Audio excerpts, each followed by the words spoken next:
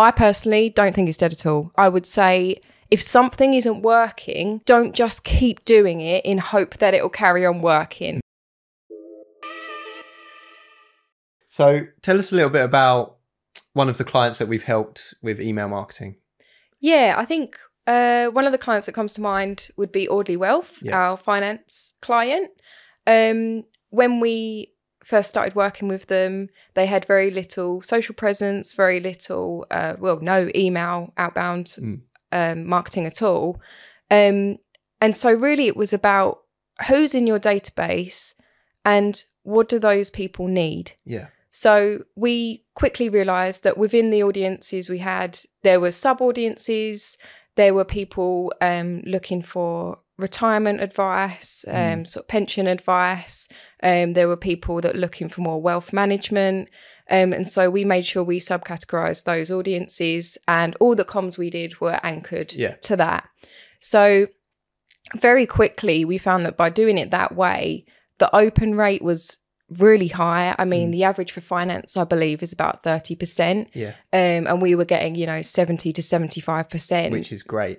Really, really good. For any industry, really. Really good. Yeah. And I think the content behind it just really pushed that. I think, it's a standard thing, like everything from subject lines, they really matter. We were using video in the emails. We were trying personalised emails and personalised subject lines, and they all attribute to, I think, the great open rate, the great click-through rate, and just an overall great email experience for Audley Wealth.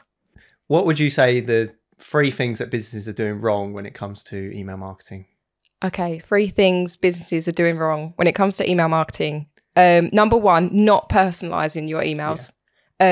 It's so simple, but there's so much strength in adding even a first name to the subject line within the email. So simple, but it really does make the email feel way more personable, and you're more likely to get a better open rate that way as well. Number 2, I would say if something isn't working, don't just keep doing it in hope that it will carry on working. What I mean by that is I noticed that a lot of retailers, especially, they might have a sale on, they might have a set offer, and they'll say 1 day only. And funnily enough, that day lasts 2-3 weeks, and that's relevant across all industries.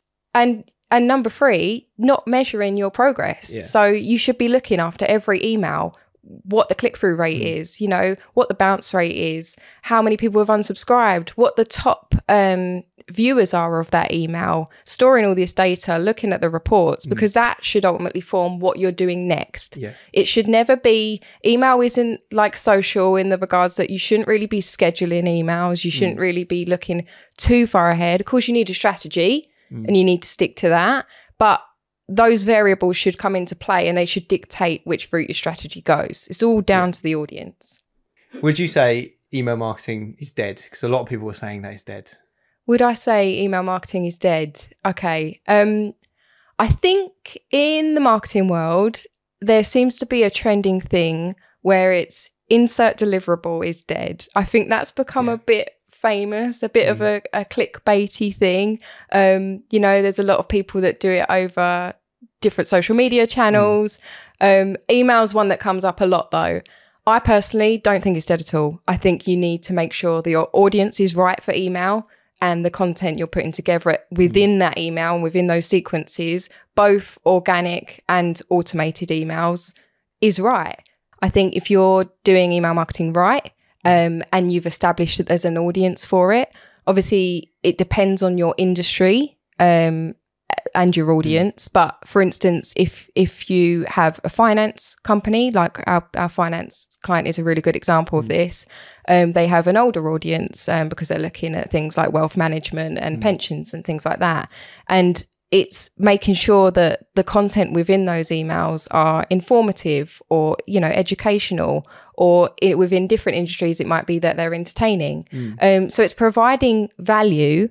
That it's a long-term thing, right? Email marketing should never be used as a lead generation tool, just quick in and out, quick wins. It's a long-term thing. It should really offer value. I think it's important to get your strategy right with email marketing. Do you want to offer your clients a monthly newsletter. That's something we find works really well for our clients. It's a good way to round up all of the content they might have missed. Obviously, as we know, like 6 to 7% of people see your social posts. So email marketing is another great way to hit their inbox. More direct, exactly that.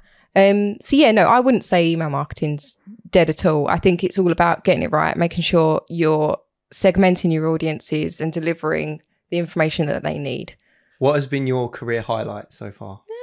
My career highlight, I think, was quite recently, earlier this year, working for a brand called PE, formerly Positive Energy.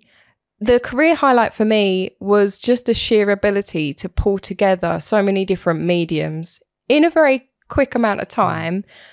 So we worked on a lot of interviews with business owners. That in itself was just really enriching, you know, talking to all these different business owners from different backgrounds and highlighting their needs.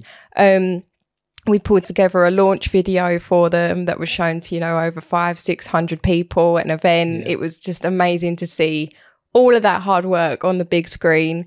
But also as part of that launch, we worked on, you know, we worked with charities, we worked with sponsors, seeing those films up there, some really heart-wrenching moments as well with those sponsors and charities. So I think, yeah, Positive Energy, PE, definitely a career highlight for me. Pulling together everything for the film launch, the website launch, all just across, you know, an omni-channel experience with their marketing and being involved in every aspect of it at every stage.